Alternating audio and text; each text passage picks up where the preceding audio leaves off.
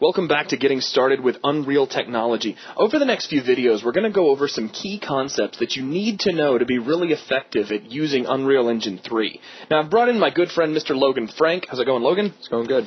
And the first thing we're going to discuss are brushes and world geometry. Now, brushes we've already been exposed to on some level when we first built this level that you see here.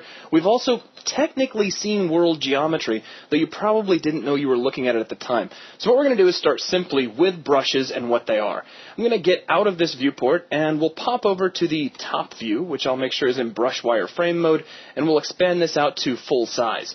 First off, brushes. What are they? Logan, do you want to tell us just in general what a brush is? Well, a brush is like a simple, solid primitive that is used to define the geometry of a level. It's like an individual component of a BSP generator, if you will. That's absolutely right. And it's not it's used in a different sense than you generally hear the word brush. You know, in most cases you think it's going to be a stick with some fur on one end that you dip in paint.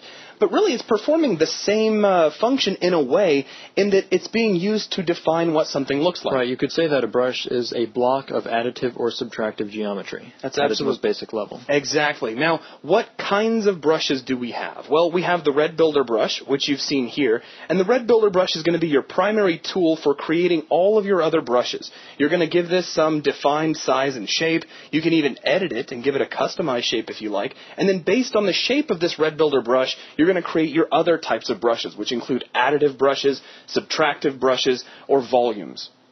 Now, let's take a look at how you create these brushes. First off, here's our red builder brush, and it's floating out here in space. If you recall, the previous level that we created was a subtractive level. So you can think of all of this open space as a mass, a solid mass of some sort of matter that we need to carve levels out of. So what I'm going to do is take my red builder brush and give it a defined shape using the cube builder. So I'm going to right click over here on cube, and we'll set this to a fairly large size. Let's say 1024 by 1024 by 512. And I'll click build and close, and we have this huge red builder brush now that I'm going to move out here into kind of an empty space in my level. And we're going to hit the subtraction button. So if we come over here, you'll notice I have the CSG subtract button on the left side of the screen in the toolbox. We'll click on that, and I'm going to move the red builder brush out of the way. And what we've just done is we've created another brush from the red builder brush. And in this case, it's a subtractive brush. It is carving out an empty space for us to have room in. Now let's demaximize this view, and let's fly out and take a look at what we've just done. Currently there are no lights on because we're in lit mode and there's no lights in this particular section of the level. So let's switch over to unlit mode, and we can see that we do have a nice hollowed out area. Now the next thing I'm going to do is take my red builder brush and redefine it to something smaller. Let's say 256 cube. Okay, and let's put this right in the middle of this little open area that I've created. And I'll double check, make sure it is floating right in the middle. We can see over here in our perspective view that it is kind of right in the middle of the room. Now I'm going to click add. And what happens is we just added a piece of matter into the level. We've defined a new section with an additive brush. In fact, if I move this out of the way, let's go into brush wireframe mode, we can see there's now a blue brush in the middle of this room. And this is the blue designates this as an additive brush, a part of the world we have defined to have solid mass. In effect, we've put matter back in. Now, just as a tidbit for your own trivia, when we first created this level, it was a subtractive level, and that means that this is a big volume full of mass that we're going to carve rooms out of. Take a look out in the distance. You can actually see that we have a gigantic brush which encompasses the entirety of our level, and it's colored blue. When you create a subtractive level, what you're actually doing is having Unreal create one massive additive brush from which you're going to carve the rest of the spaces of your level. Okay, so let's take a look at this room that we have created so far. Currently, we're looking at it in wireframe view.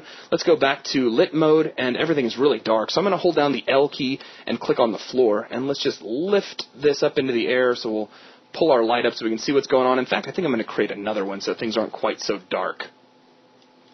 Okay, so there we go. We can see our geometry. Now, the funny thing is when you play the game, you're not really looking at brushes. What are you actually looking at, Logan? Well, you're actually looking at BSP. the actual computed solid geometry of the world. Basically, you're looking at the result of the brushes. The brushes themselves, like you said, aren't the things you see. The engine takes those into account at build time and turns them into BSP. BSP is the actual polygons that you see rendered in the game. Right, and that's where building geometry comes into play. In fact, let's take a quick look at that. If we switch over to brush wireframe mode, we can see the brushes that are making up this level that we're looking at. But we can also switch over to true wireframe mode, and we can see the geometry that we would actually be looking at if we played the level, designated by all the triangular pieces everywhere. Now, how is this created? When we click the Build button, what's going to happen is Unreal will compile our geometry. It's going to take a look at all these brushes that we've used to define our positive and negative spaces, and using that information, it's going to create this world geometry for us to see in the game. Now, let's take a quick look at that process and how important it is to build. If I move this brush over like so, and let's just do it in brush wireframe mode. So I've just relocated this brush, as you can see here. If we go back to lit mode, it looks like I've separated my brushes, like I have a brush over here and another brush over here. What's happened is that I've moved my definition of additive space, but I haven't updated my world geometry. I do that by building my geometry, which can be done by clicking on the Build button up here in the toolbar. So we click on that, give it a second to rebuild, don't worry about our errors, they're not important right now, and then everything updates, and suddenly we can see our brush on the opposite side of the room. And all that's doing is showing you that there is a difference between your world geometry and your brushes, where your brushes are used to define what positive and negative spaces you're going to have, and your world geometry is created by the computer from those definitions. So that's really the key to building world geometry. Again, you're just going to use these brushes. As we did earlier in our level, we created a total of 3 subtractive brushes.